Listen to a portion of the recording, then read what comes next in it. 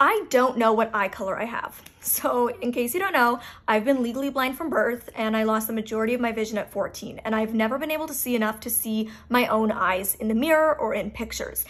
And yes, of course, people tell me what color eyes I have, but the problem is everybody says a different color, so you can see my confusion. It's just very weird not knowing like a pretty key thing about yourself, and not to like toot my own horn, but I get complimented on my eyes quite a lot. Like people will tell me I have pretty eyes, which I think is funny because they don't work, but at least, I don't know, I guess at least they look good.